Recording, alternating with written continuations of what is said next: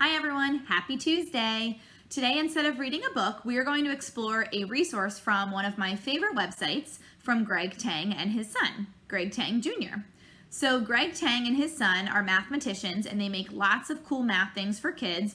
Greg Tang Sr. invented First in Math, Math 24, and tons more activities. And his son, Greg Tang Jr., has a website where he posts something called Tangy Tuesday. So he makes resource packs that you can do every Tuesday. Each one has 5 puzzles in it for your grade level. And I'm going to show you what each puzzle looks like on his website. And then we're going to work on Kakuma, which is one of the games in each resource pack.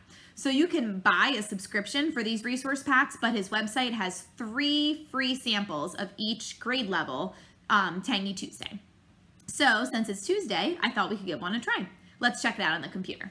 So if you log on to the Tang Math website, again, that's tangmath.com.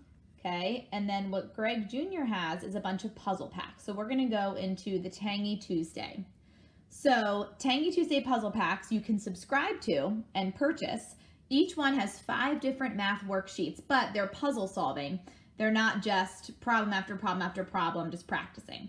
So today I'm going to show you some of the free ones. Okay, so we have free samples. So they have 3 different Tangy Tuesday and 1 Word Wednesday. So today we're going to take a look at the grade 1 and the grade 3 free sample. So you can see here's what first grade looks like. So everyone has a digicross, okay, which is a crossword puzzle with math. Snake, where you have to fill in each empty box in order using the clues. Numtanga, where you have to figure out what is in common between each different section of the box. Kakuma, okay, which is what we're going to dive into more today. And finally, Equado, where you have to complete equations. So each puzzle pack has all 5 of those. So today we're going to look at Kakuma, both for grade 1 and for grade 3. Okay, so that was an example of all 5 puzzles that Greg Tang Math has for Tangy Tuesday.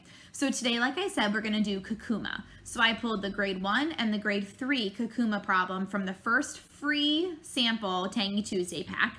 It's up to you if you want to use a paper and pencil to solve. I like to use a paper pencil. I don't have a printer at home, so you might want to also get a piece of paper and a pencil, but you don't have to. And we're going to solve them together. So let's get started. All right, so here is the grade 1 Kakuma. Okay, again, if you want to pause right now and write any of this down, or just make sure you have a piece of paper and pencil handy if you choose, go ahead. So to play Kakuma, you have to look at each group, and in each group it says to circle the one number that is the sum or product of 2 other numbers. In first grade, it's always going to be the sum, okay? So if you add 2 numbers, which 2 numbers in that box can you add together to get another number in the same box? Then you write the circle numbers in the final puzzle, and then you solve from there. So let's try one together. You can go in any order, but I'm choosing to go ahead and start with the top one, as you can see. So our strategy is to think, of these numbers, 4, 6, 1, and 3, which 2 numbers can be added together in that box to make another number in that box? One strategy is to always start with the lowest 2 numbers and see if they would add up to equal any of the other numbers in the box. So our lowest number is 1. And our second lowest number is 3. Think, what is 1 plus 3? Does that equal one of the other numbers in the box? It does. 1 plus 3 equals 4, and 4 is a number in the box. So I'm going to write 4, okay, in our first answer spot for the final puzzle. Now let's go on to the box on the right. Again, you can go in any order. I'm just going clockwise. Again, let's try our strategy of looking at the 2 smallest numbers. So we have 2 and 6. 2 plus 6, what is that? Again, if you want to pause and figure it out, you can. Well, 2 plus 6 is 8, and 8 is another number in the box. So we're going to write 8 in our final puzzle spot down below. Okay, moving on to the third box. Let's try our strategy again of the 2 smallest numbers are 2 and 3, and 2 plus 3 equals 5. 5 is a number in the box. Great, we'll add that into our final puzzle. And then the last box of 4, okay, the 2 smallest numbers are 3 and 9. 3 plus 9 equals, again, you can pause if you want to, 12, which is a number in the box. So 12 is going to go in the last spot of our final puzzle. All right, so in Kakuma, that's the first round. So you have to go through each box separately. Now we're gonna look at the final puzzle.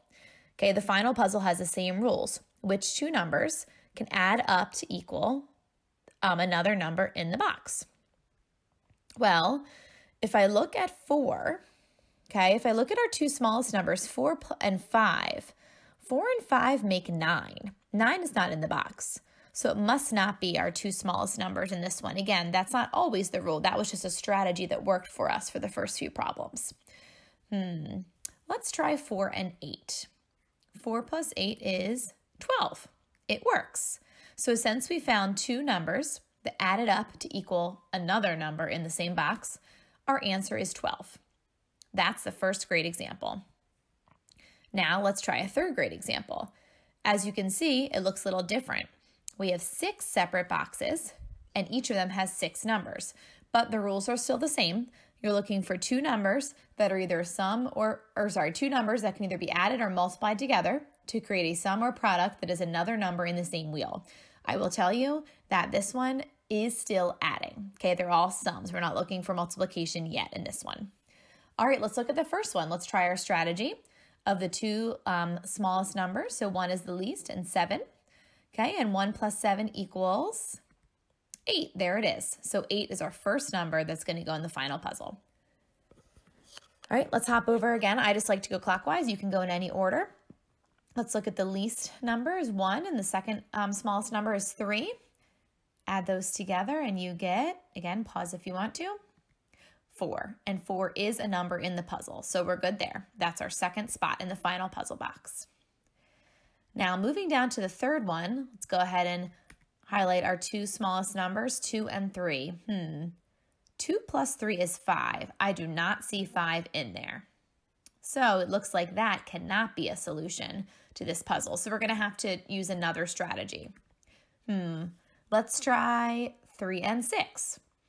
3 and 6 equals 9. You know, it's looking like none of the other ones in that box are small enough to be a product if you use just some of the smallest numbers. So now I'm going to look at the ones place. I'm noticing that there's 20, 14, and 15. One of those three has to be the sum. 14 has a 4 in the ones place, and it looks like no other numbers two together would add up to equal a 4. 15 has a 5 in the ones place. 2 and 3 make 5, but we don't have another extra 10 in there. 20 has a 0 in the ones place. Ooh, if we find two ones places that have a combination of 10, that could work. Let's try 14 and 6. If you want to pause and see what 14 plus 6 is, you can. 14 plus 6 is 20. That works out. So 20 is our next number. Again, you could use guess and check to solve, or you can look in the ones place. When I saw that 0 was the ones digit in the number 20, and I knew that the 4 in the ones digit of 14 plus 6 equaled 10, which has a 0 in the ones place, I thought that that might be a good idea to try. All right, 20 goes in our final space. Let's look at the next one. Okay, again, we're going to try our two smallest numbers as our strategy. You don't have to do it, but something I like to try. So 6 plus 5, oh man, that equals 11. 11's not on there. But now let's try to add 6 plus other numbers. Let's see, 6 plus 19 would be the same as 20 plus 5. So 25, that's not on there. 6 plus 16, 6 plus 16, that does equal 22, which is a number in our wheel. Okay, 22 is going to go down there. We have 2 more and then our final one. So moving over to the left. Well, I know that 1 and 3 equals 4, and that's nowhere on there, but I am noticing that 2 numbers are only 1 apart, 17 and 16, and then 1 is another number option. So that means that 1 plus 16 should equal 17. 17 is our number for that box. So again, that's a different strategy using what we know about adding 1. And our last wheel in the main puzzle, 5 and 11 are our two smallest numbers, and 5 plus 11 equals 16. So that one does work out. Okay, 16 goes in the last spot in the final puzzle. Now we're about to solve the final puzzle. Just like with every other one, if you want to pause and try to solve this one on your own and then press play to check, you may. All right, let's try our same strategy of the two smallest numbers, 8 and 4. They equal 12. 12 is not on there. Let's look back at those ones places. I see a 6 and 16. I see a 7 and 17, a 2 and 22, and a 0 in 20. So I'm going to look around for any other combinations that might add up to be that. Well, it looks like every number except for 17 is even. So that means that since two even numbers added together equal an even, that means that 17 is not in the running. It's the only one that's odd, it won't fit. Let's try 4 and 16. I know that 4 and 6 make a 10, and I see that 20 does end with a 0 in the ones place. Let's check. 16 plus 4, yep, it equals 20. 20 is our final answer, and that's Kakuma. Okay, so that was Tangy Tuesday, the website that you can go on to find more free resource packs for Tangy Tuesday and to buy a subscription so that you can do Tangy Tuesday every week is www.tangmath.com. That is TANGMATH.com. So feel free to go on there. They have lots of great stuff on the website. It's not just Tangy Tuesday, and enjoy exploring. I miss you all. I can't wait to see you soon, and I wish you well. Bye.